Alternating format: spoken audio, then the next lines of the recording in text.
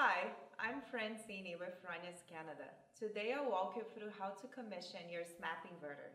That includes the Galvo, Primal, and Simo range. The DC switch is located on the bottom left side of the inverter. It has 3 positions: lock, off, and on.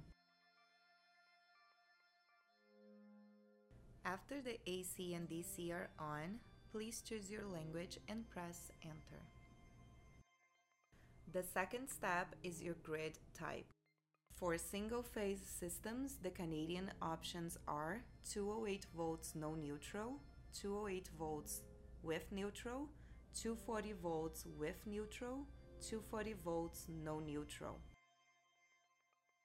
For three-phase systems, the Canadian option is 480 volts with neutral. In this example, I chose 240 volts no neutral. Now the inverter will sync and apply the grid type chosen. The third step is setting the date and time for the inverter.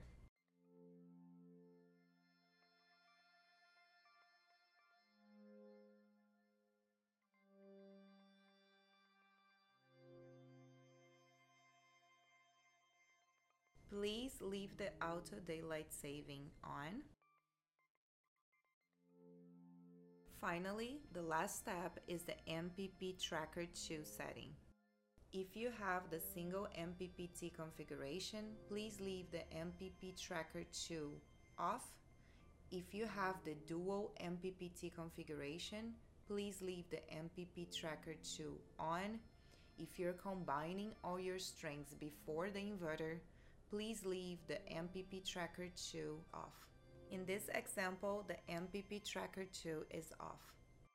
Now the inverter will apply all the settings chosen and go through the master ready process and AC grid test timer.